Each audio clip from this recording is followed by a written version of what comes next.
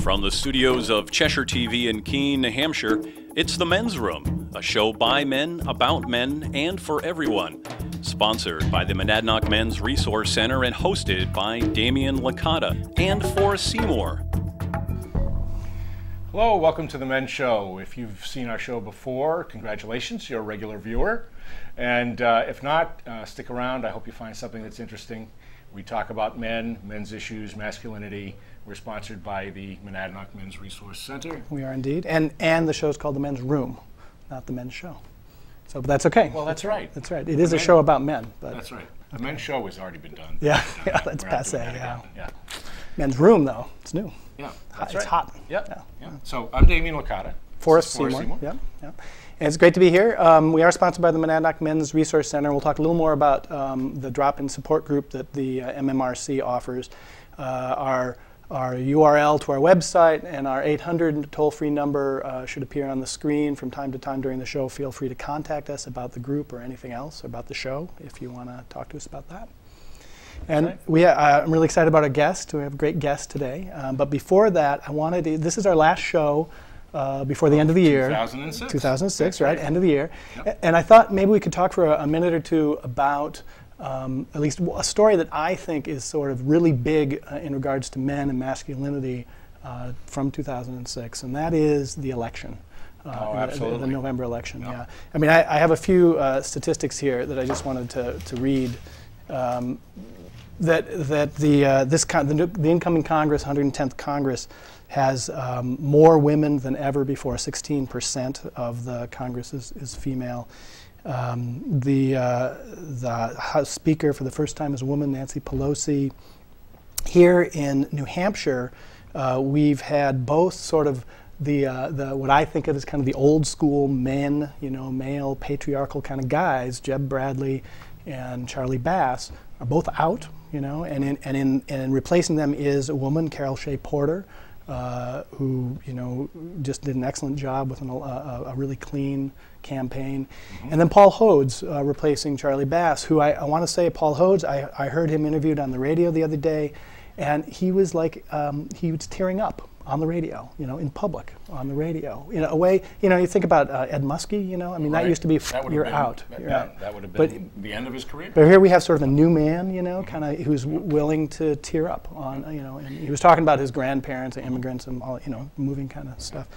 And I wanted to read just one quote from a column that appeared in the New York Times on November 11th, so just after the election, by Maureen Dowd. And she wrote that this will be known as the year macho politics failed, mainly because it was macho politics by marshmallow men. Voters were sick of phony swaggering, blustering, and bellicosity, absent competency and accountability. They were ready to trade in the deadbeat daddy party for the sheltering mommy party. So I don't know how Democrats and Republicans feel about that characterization, but well, it's certainly interesting. I mean, while I mean, there was an unusually high turnout for a midterm election this time around. And more women than men voted. 51% more women than men voted. More than 50% of the voters were women, and more than 50% of those women were actually voted for the Democrats. For the Democratic ticket. Yeah. So it's definitely been an interesting. I think it sort of to me indicates a kind of rejection. Maureen Dowd talked a little bit about this, but of this sort of the sort of paternalistic kind of politics, the sort of male dominance kind of politics that we've been seeing in the last few years, particularly from the Bush administration and the Republican Party. Absolutely, the blustering, the sort of like macho, the cowboy kind of stuff. I'd like to think that we're going to see the end of that, or less of that. Well, I think time will tell. All right, time will tell. I mean, this is the opposition's opportunity and Yeah, we'll hope that they can make the most of it. Right. So we don't have a lot of time. Yes, I right, think that move on. another huge story this year, obviously, is the Iraq War. Yes. And I want to talk a little bit about that with our guest today. So Great, great. why don't And you our tell us guest, about I'm really proud and pleased to have on our show today Bill Beardslee. Bill holds a BA in Psychology and Religion and Literature. He has a Master's of Divinity from Andover Newton Theological School in Newton, Mass. He had 5 years of postgraduate studies in psychodynamic and family systems theory and practice. He was ordained in the United Church of Christ in 1984 and served as a pastor and spiritual guide in churches in Massachusetts and New Hampshire for 22 years. He is a pastoral counselor, certified as a fellow in the American Association of Pastoral Counselors and a member of Spiritual Directors International. He's been involved in peace and justice work since a young age, starting early in high school. During the Vietnam War, he was an unrecognized conscientious objector, active in the resistance to the war. He's worked in many social justice issues.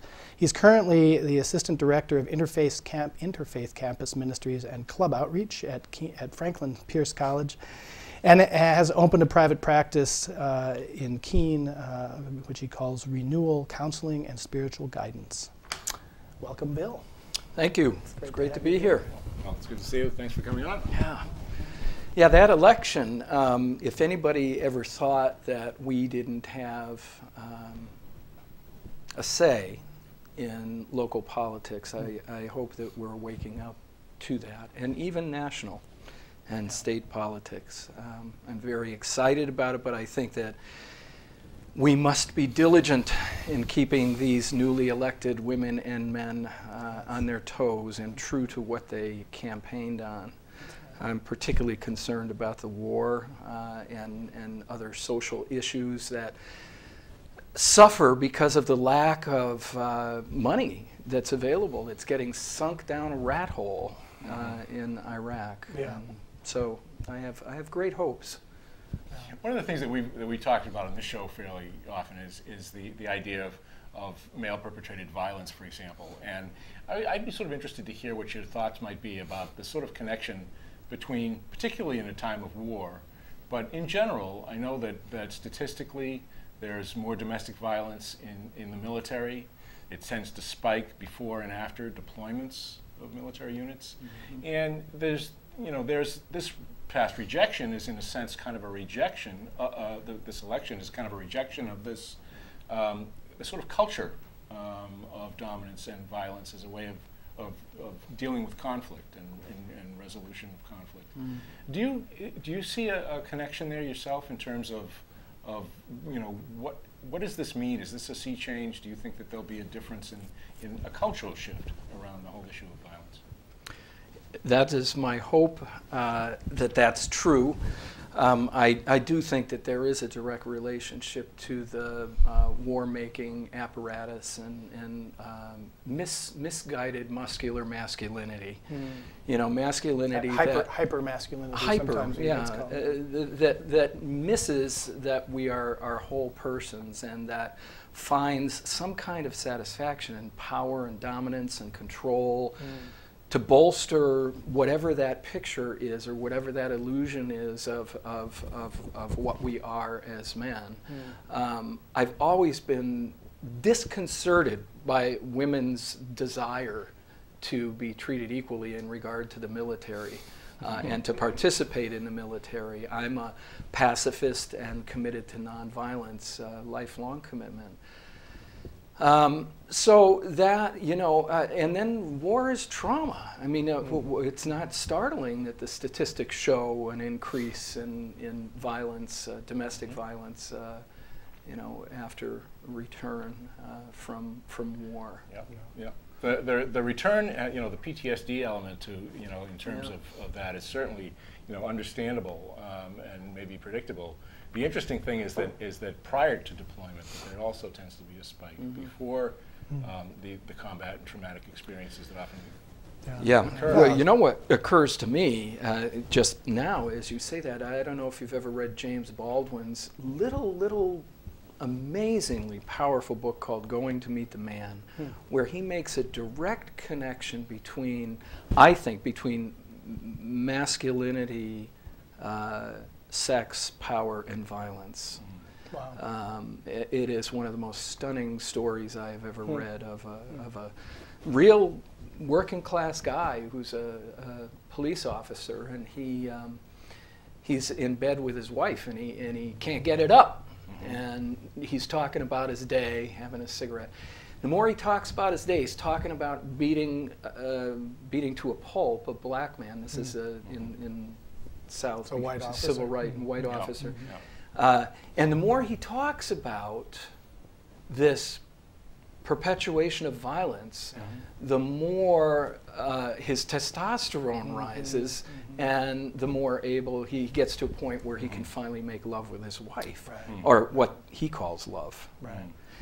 Stunning. And now, you know, and then move to a clinical... The eroticization of violence. Exactly. And it's everywhere. You know, it's everywhere. And you move to a clinical understanding of that, and there has been a correlation between violence and sex and the chemicals that get triggered by both of those things, and how closely related they are. But what causes us to step to one side or the other is a whole other issue. One thing, I mean, it took a woman to point this out to me many years ago, and I'm very thankful that she sort of made this connection. But you know, I as I look at our society, I'm often puzzled by how you know, why are men, you know, so stepping back anthropologically, why do men are they enculturated to be so violent in our society? Why is that? Why do we do that to men, to boys, to children? You know.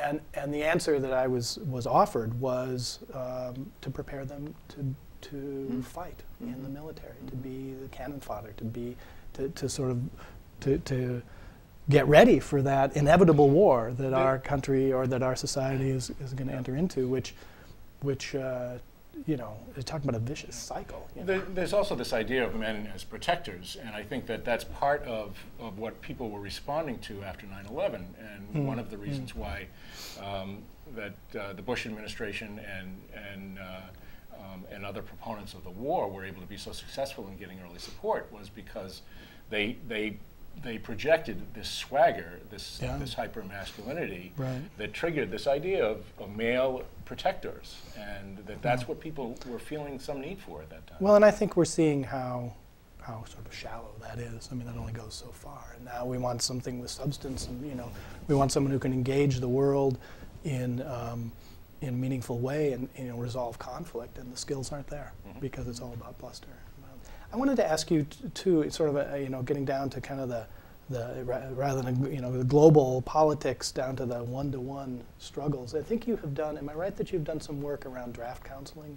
Not recently so much, but historically. Well, even recently, and historically, when Carter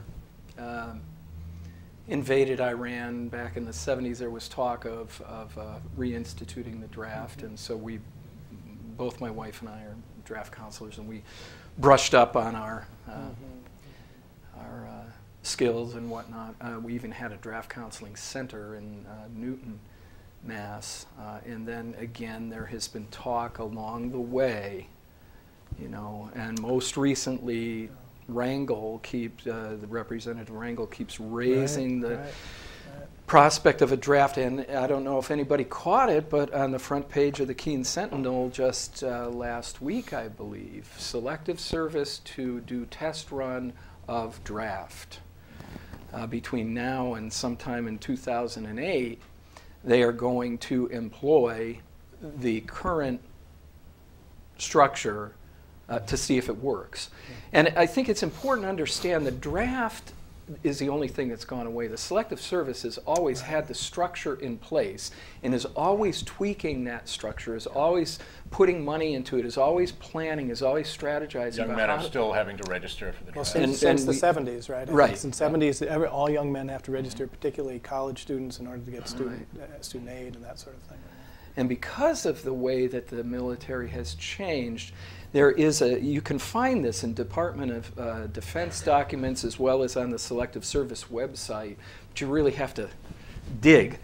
There is a plan, a potential plan for what they are calling skills-based draft. because the military has gone so high tech.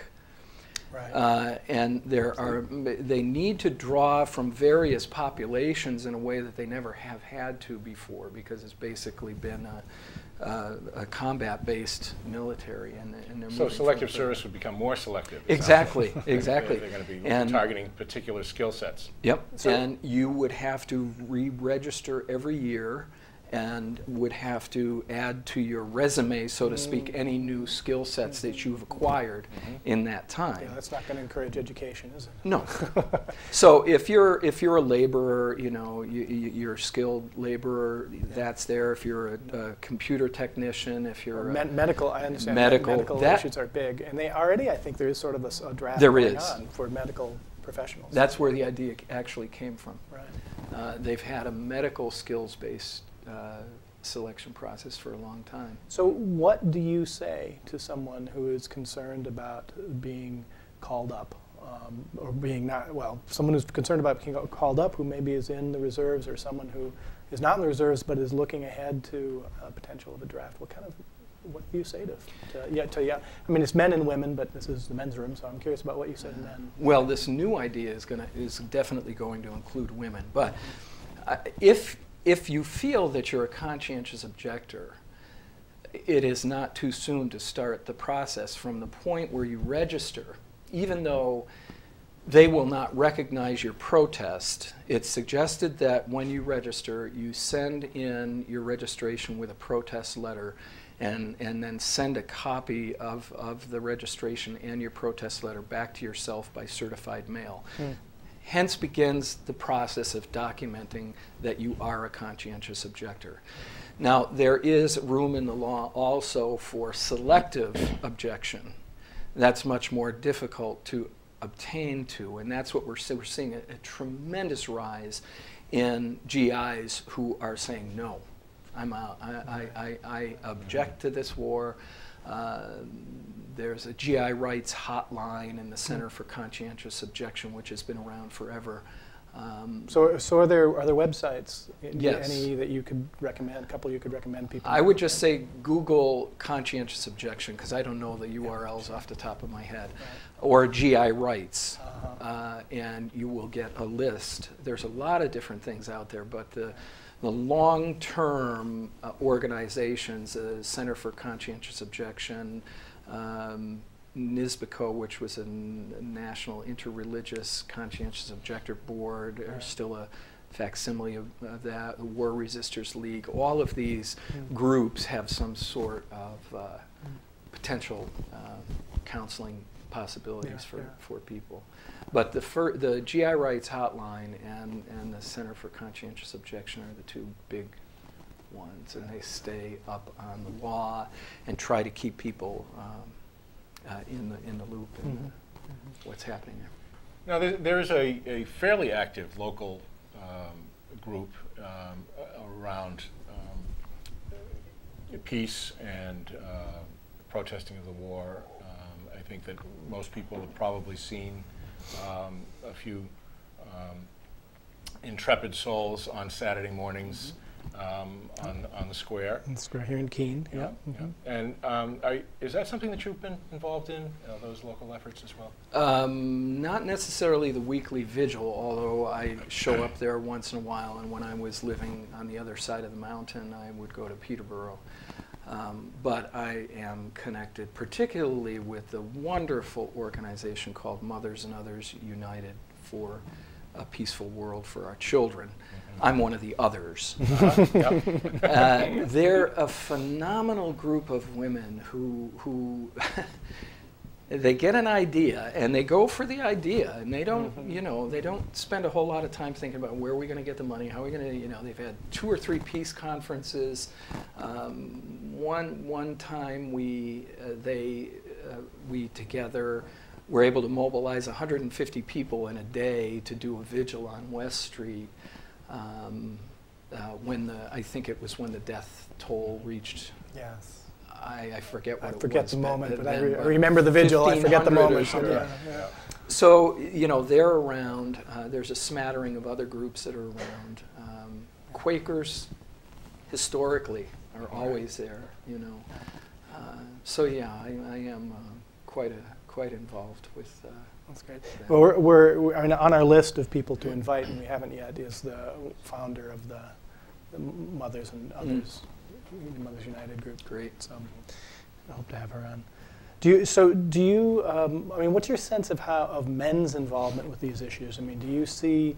You know, are there a lot of men out there? I mean, the first organization on a local basis that you cite is a women's organization, although there are others involved there too. But I mean, so do you see men being involved in you know, questioning violence and challenging the assumption that violence is a solution there? Yeah, I do. I see men, a lot of men, particularly middle-aged men and older, veterans, who are committed to living out an alternative to violence and business as usual. Not as many as I would like to see. But I think that there is particularly strong sense of that among people, you know, and a model for me of it is, well, I'm just going to say it, Dennis Kucinich, who's a candidate for the presidency. And so he's running again. He's running again, yeah. He announced a number of weeks ago, and he's being totally ignored as he was the first time. This is a man who, there's no question, you know, I think there's nothing wrong with being a man. There's nothing wrong with being a woman, you know, and he takes his energy as a man, and it's tempered by his energy as a human being. And you go, you know, he's not only been the lone voice in the wilderness opposed to the Iraq war from before we went into it, but you look at his platform issues, everything from universal health care to, you know, stemming the tide of violence and hate to establishing a Department of Peace. Right.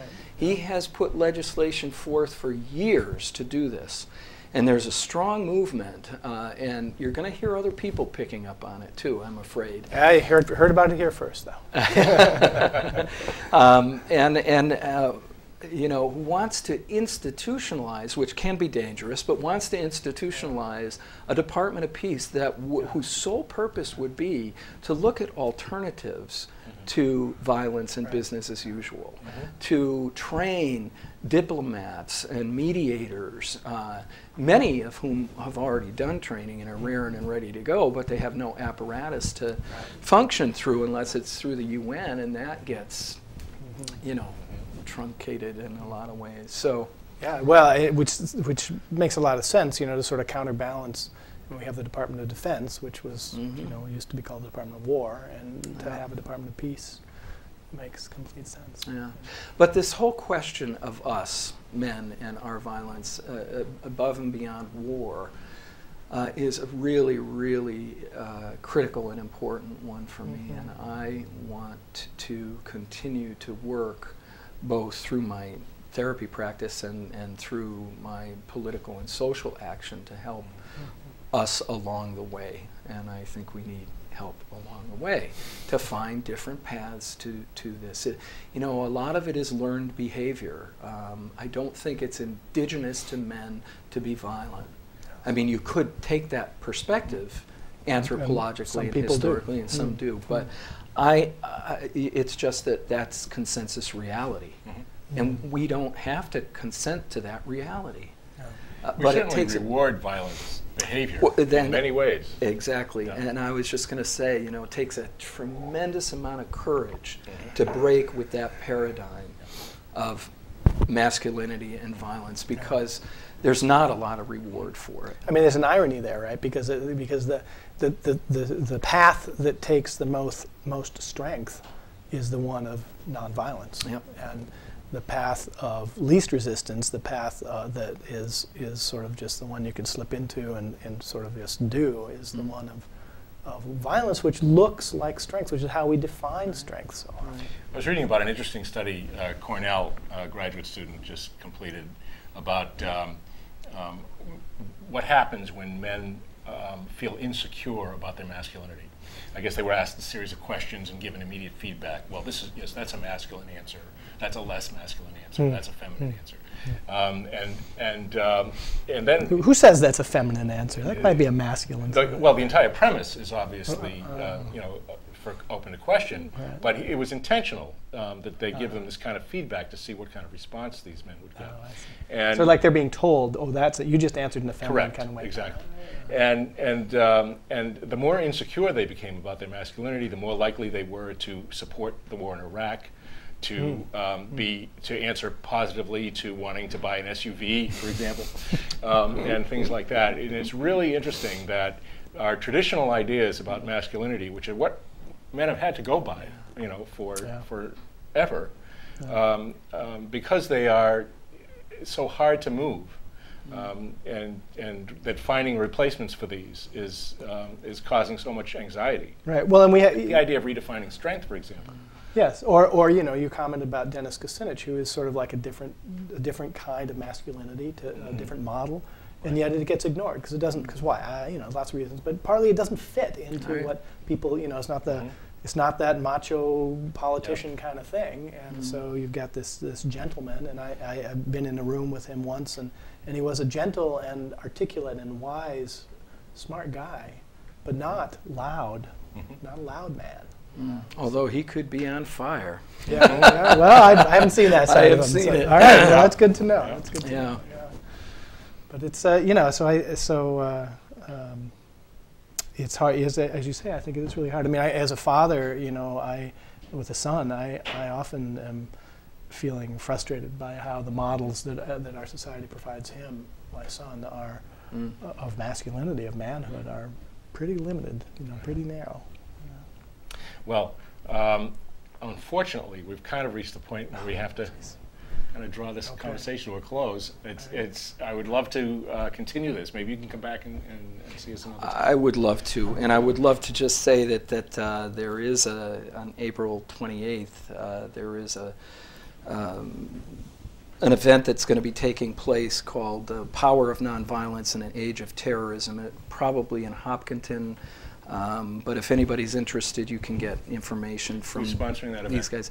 Well, the United Church of Christ Peace and Justice Task Force and New Hampshire Peace Action are collaborating to pull this off. And David Courtwright, author of Gandhi and Beyond Nonviolence for an Age of Terrorism, is going to be one of the keynote speakers, along with Allie Perry, who is a woman who has given her life to practicing and writing about nonviolence, teaching nonviolence. So the New Hampshire Peace Action is one of the sponsors. Is that what you Yes. said? Yeah. So people could Google that. New Yeah. Hampshire Peace Action. They have a good Eventually. website, Yeah. if it's And then on there's the there. March on Washington, and the last weekend in January, to hold our people accountable. All right, all right. And also, last week Jeremy Yost was on and mentioned that you have you're doing a workshop with him at the end of January. Thank you. Which we plugged that last week. So Yeah, good. that's Well, good. I'm glad. You get 2 shots The end at of this March. one. Yeah. Yeah, well, we're very excited about that. We're offering this workshop for men, reclaiming the lost brotherhood and, Right. and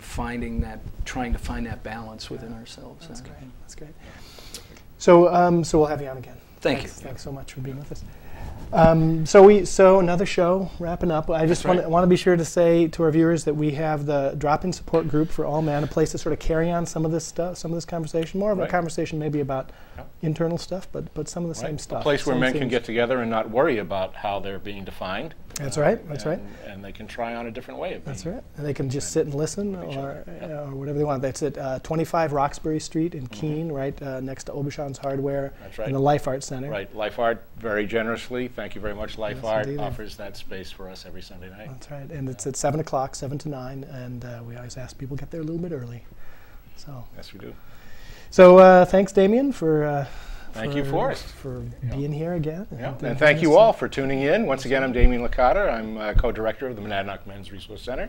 Forrest Seymour, Yes, that's also right. co-director of That's the right. Monadnock Men's Resource Center. That's right.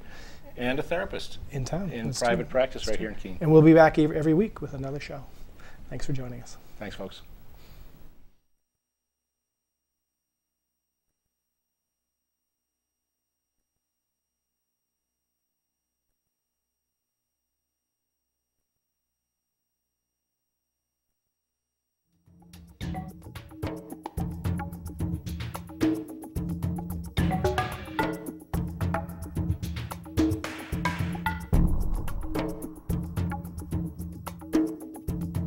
Bye.